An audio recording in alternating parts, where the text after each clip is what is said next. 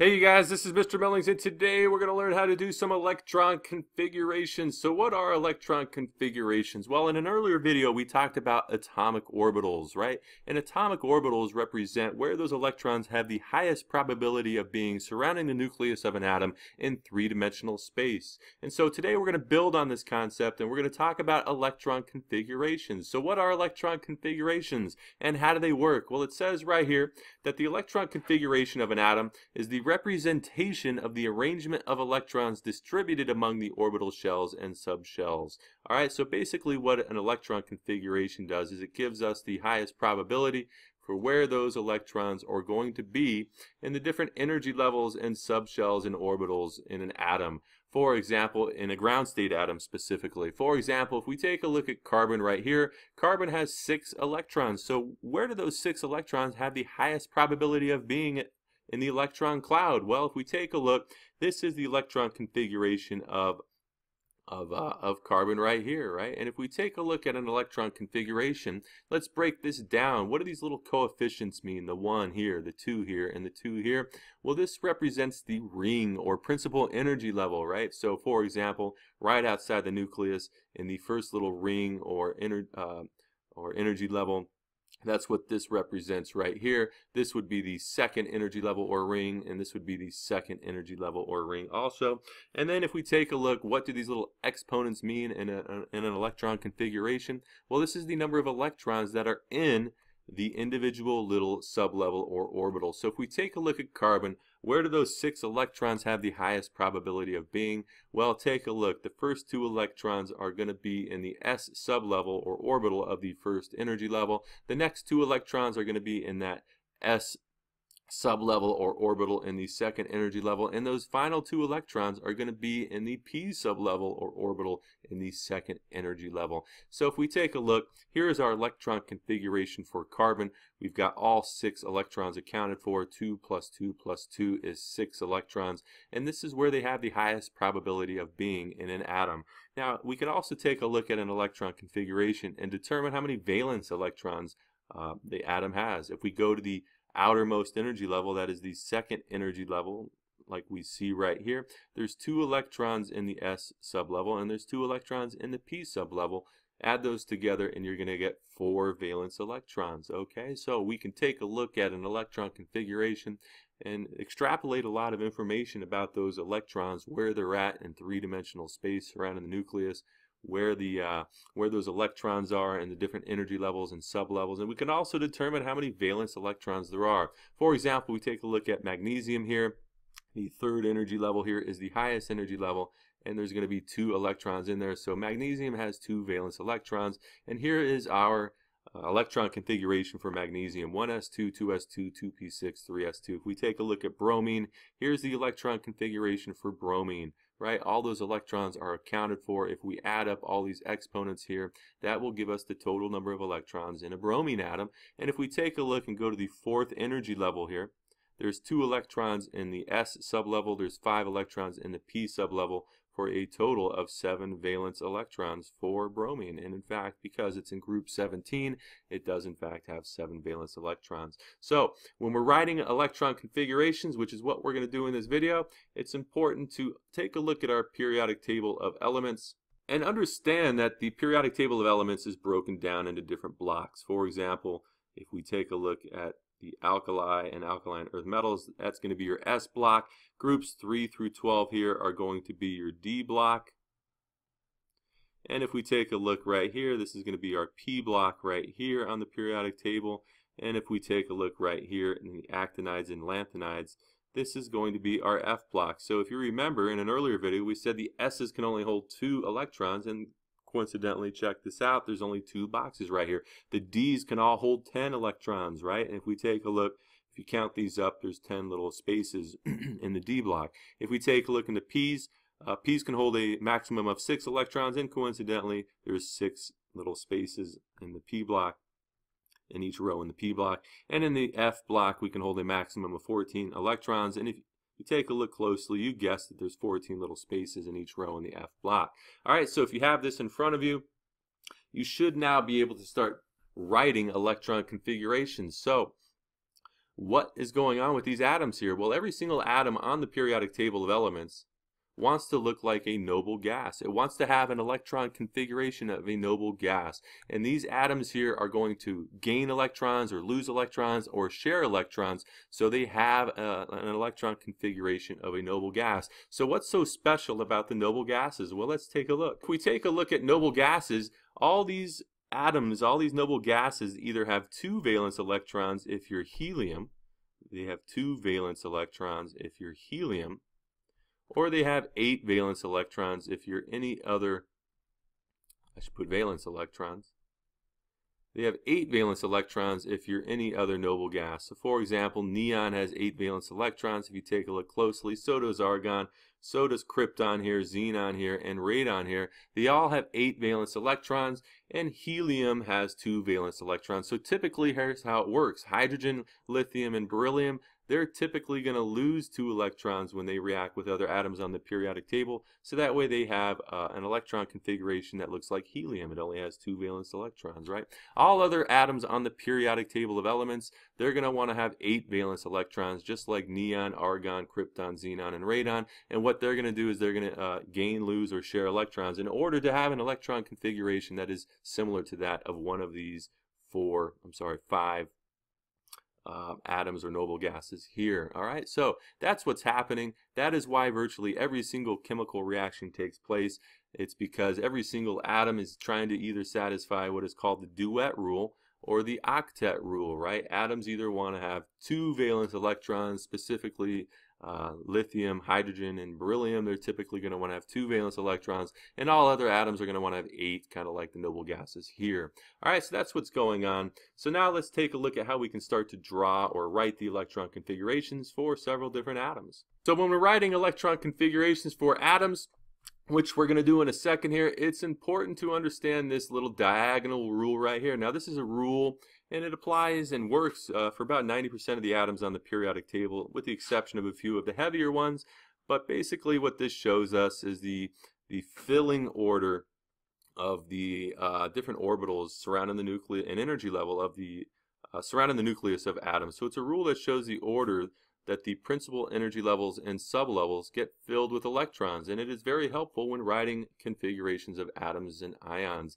For example, let's suppose we have a really big atom that has 72 electrons. Well, where are those first 2 electrons going to go? Where do they fill first? They don't start filling the 7s orbital. No, they start filling lower energy levels first, and then they kind of work their way up. So if we take a look, here's how you read this little filling diagram right here.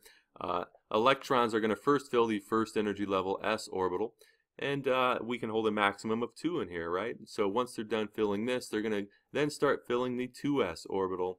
Once they're done filling that, which holds a maximum of 2, they're going to start filling the 2p's, which holds a maximum of 6. Then they're going to start filling the 3s's, the 3p's, then 4s's, the 3d's, the 4p's, the 5s's, then the 4d's, the 5p's, and the 6s's.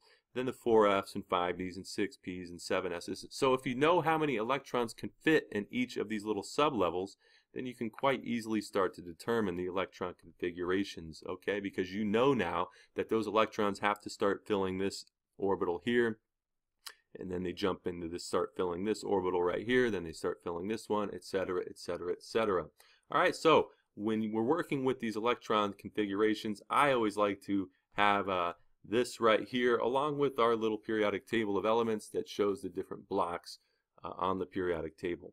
Right, so I would have the electron filling order in front of you while you're working on the electron configurations, and I would even have a periodic table of elements out. It doesn't have to be this one here, but if you have a periodic table, just simply make sure you write on your periodic table, take notes on your periodic table, and make sure that you label that this is going to be the S block. This right here is going to be the D block, the P block, and the F block. All right, so let's do some electron configurations, and hopefully you get the hang of it. All right, so let's work some examples. What if we want to know the electron configuration of hydrogen? Well, if we take a look, hydrogen has 1 electron. It's number 1 on the periodic table. So where is that one little electron going to go? Well, if we take a look here, that little electron is going to start filling the 1s orbital, right? So it's going to start filling the 1s orbital, and there's only one little electron in hydrogen. So here's our electron configuration of hydrogen. It's 1s1.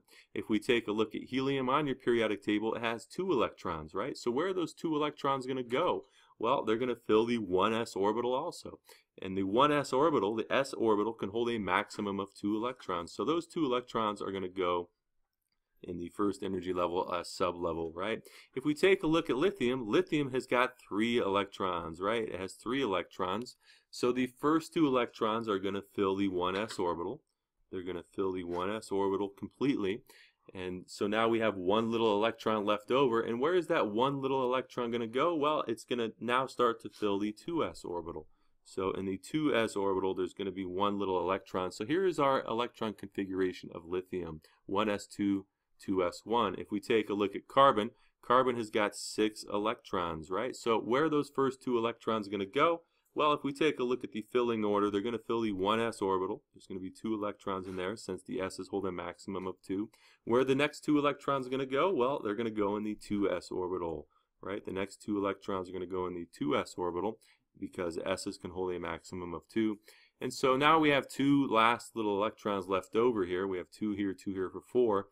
6 minus 4 is 2 electrons. So where do those 2 electrons go? Where are those 2 electrons going to go? Well, they're going to go right here in the 2p orbital, right? That's the next orbital to be filled after the 2s, right? If we take a look, they fill this first, they fill this second, then they fill this, then they fill this, then they fill this, this, and this, etc., etc.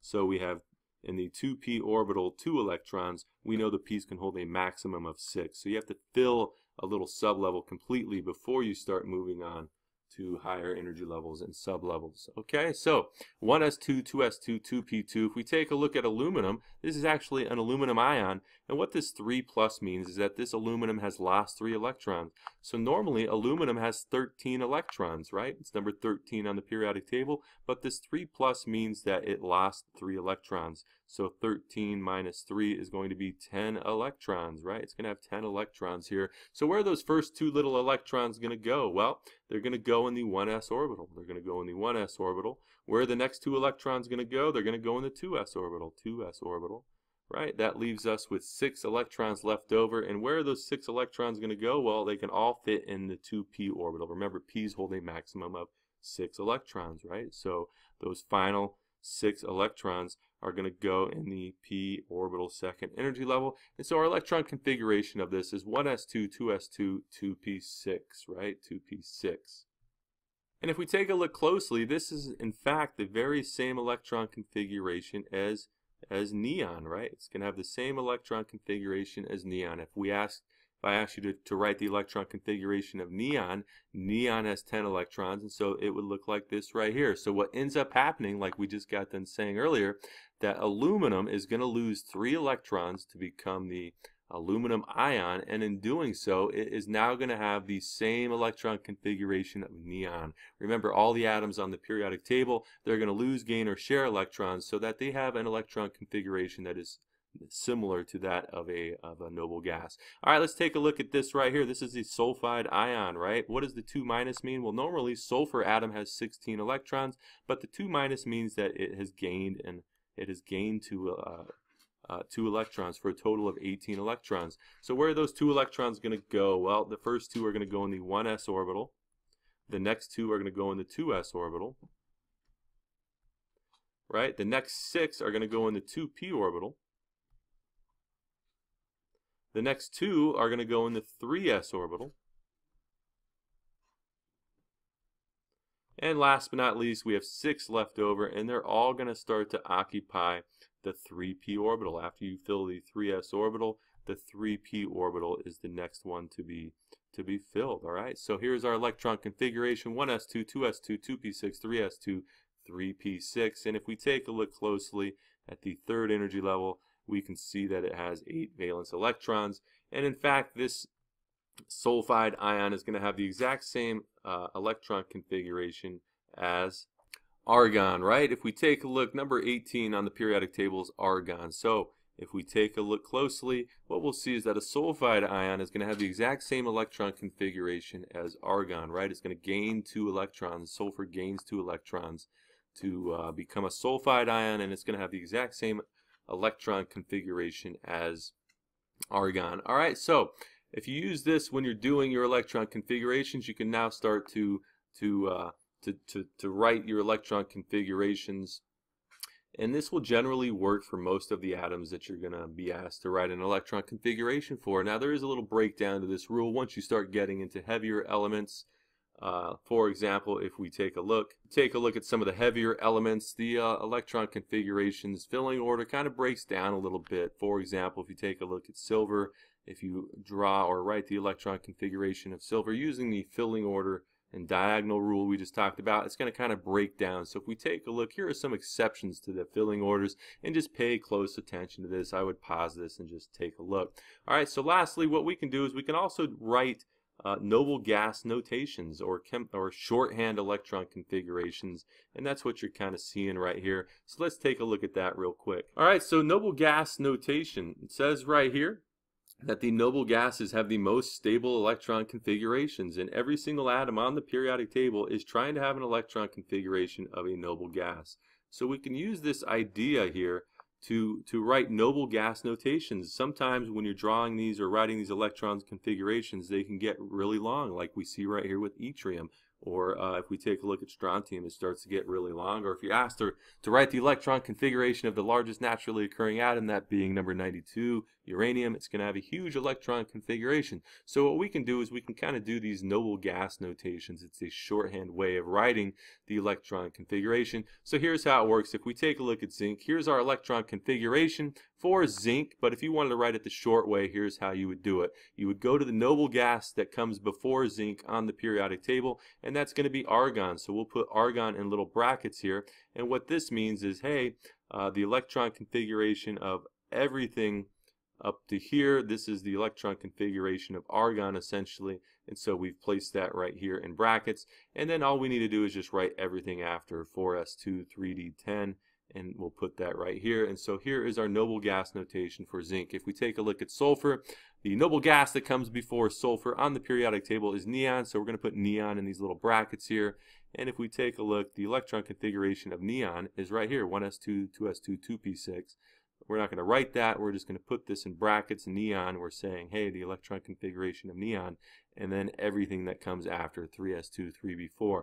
If we take a look at strontium, the noble gas that comes before strontium is krypton, and the electron configuration for krypton is all of this stuff right here, right? So we'll put krypton in the brackets here, and then we'll just write everything after, 5s2, right? And if we take a look right here, finally, if we take a look at yttrium, the noble gas that comes before yttrium is also krypton, and so the the electron configuration for krypton is all this stuff right here. We'll put krypton in brackets and just write 5s2 4d1 after. All right, so unless you're asked to do or write the noble gas notation, you're going to want to do the long way electron configuration. But if your instructor, teacher, or professor allows you to write the shorthand or noble gas notation, then that's how you're going to do it. So if you like what you see, go ahead and click that little bomb in the bottom right hand corner, and that will subscribe you to my channel. Also, feel free to leave any comments in the comments section down below, or any questions you might have as well. And I hope this was helpful.